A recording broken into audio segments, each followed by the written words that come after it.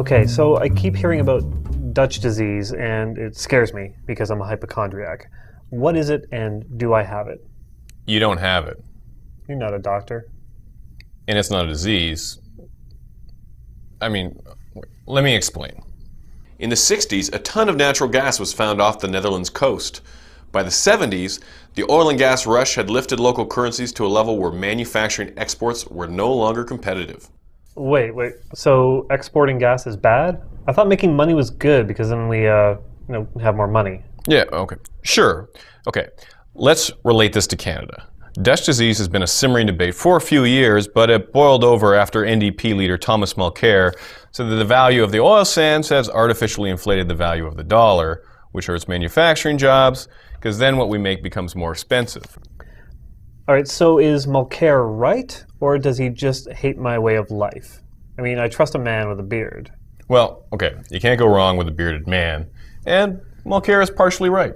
But plotting oil against manufacturing is just oversimplifying things. It's hard to say how much of the Loonie's run-up is related to oil and how much of it has to do with the U.S. devaluing its dollar. I mean, the bulk of the Loonie's gains were made in 2007 when it shot up about 28% against the greenback, but it only made up about half that against the euro. Wait, what's a greenback? That sounds terrifying, like the Hulk. It's just how most economic types refer to the American dollar. Oh. Yeah. Anyway. Since then, the loonie has fallen way back against the greenback, all while the Americans became the epicenter of the biggest financial disaster in 70 years and drove their debt to gigantic levels. Canada, meanwhile, became the global poster child for financial strength and stability.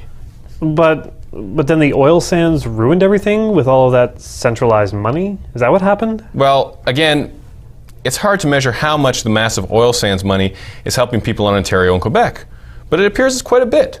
CIBC Vice Chairman and former Cabinet Minister Jim Prentice says it's estimated that Alberta Energy companies will purchase more than $55 billion worth of goods from Ontario over the next 25 years.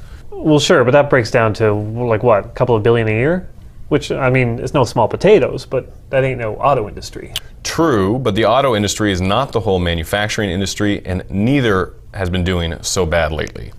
As former StatsCan chief economist Philip Cross noted in our pages recently, Canadian manufacturers have been restructuring to focus on higher valued goods and improving productivity. He says factory sales are in the third year of a recovery and that manufacturers have been confident enough in their future to step up investment, often in productivity increasing equipment, software, services, all that stuff, for every year since 2009. But that's expensive, right? So how are they doing that?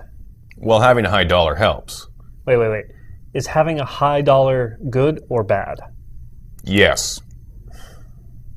Listen, all you need to know is you're not dying of Dutch disease. I trust you and your beard.